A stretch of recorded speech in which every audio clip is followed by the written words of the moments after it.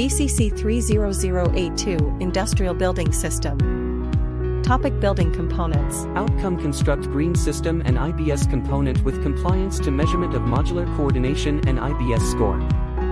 Hybrid wall. IBS stands for Industrialized Building System.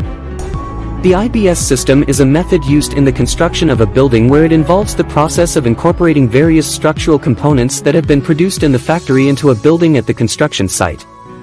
One of the branches in IBS structure is IBS Innovation. The innovation produced is the hybrid wall. Hybrid wall is a rectangular wall panel with a size of 3 by 2 feet. It is a combination of polystyrene, wire mesh, and cement mortar. This hybrid wall is produced to cover the exterior space of a small-scale building. This hybrid wall will be able to absorb noise pollution and heat from the sun's rays. Before the production of the hybrid wall project is made, a briefing session is held to ensure that the manufacturing method can run smoothly. The main components to produce hybrid wall are polystyrene size 3 by 2 feet, wire mesh 1 by 1 inch, iron Y6, cement and sand. Iron Y6 and wire mesh will be cut according to the size of polystyrene 3 by 3 feet.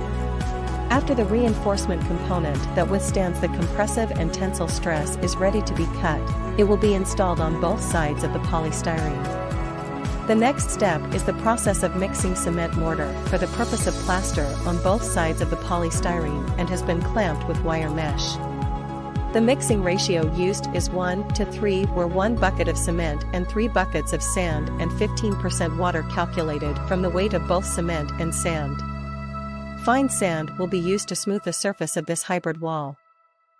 The next step is the cement mortar plaster process on both sides of the main polystyrene component.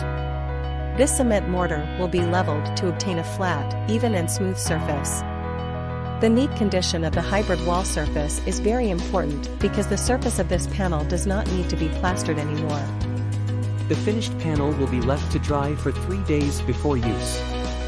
This is to ensure that the mortar is completely dry to guarantee the strength of this hybrid wall panel before being installed on the construction site. The next process is to make a footing layer on the building structure.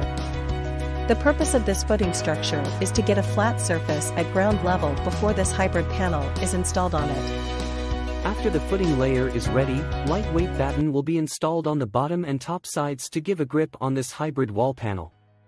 After everything is ready, this is the result of the hybrid wall, and it will be produced more to cover all the construction spaces.